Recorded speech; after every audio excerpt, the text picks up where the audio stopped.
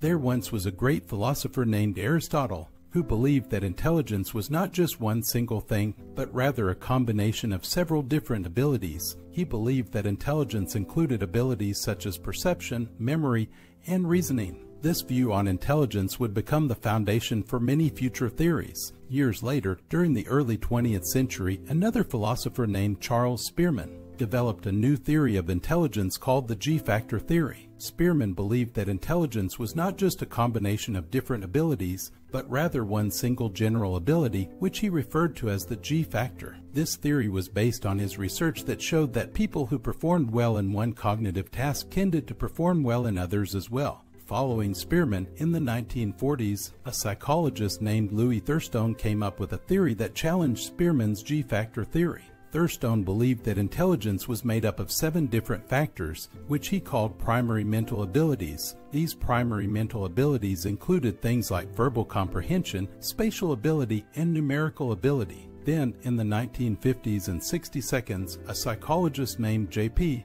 Guilford came up with yet another theory of intelligence. Guilford believed that intelligence was made up of a vast number of different abilities, which he referred to as operations, contents, and products. This theory proposed that there were 120 different possible combinations of these abilities, which he referred to as intellectual dimensions. In the 1980s, another psychologist named Howard Gardner developed his own theory of intelligence, which he called the multiple intelligences theory. Gardner believed that intelligence was not just one single thing, but rather a combination of several different abilities, each of which he considered to be a separate type of intelligence. These included things like linguistic intelligence, logical mathematical intelligence, and musical intelligence. Finally, in the 1990s, a psychologist named Robert Sternberg proposed his own theory of intelligence, which he called the triarchic theory. Sternberg believed that intelligence was made up of 3 different components: analytical intelligence, creative intelligence, and practical intelligence. Analytical intelligence involves problem solving and critical thinking.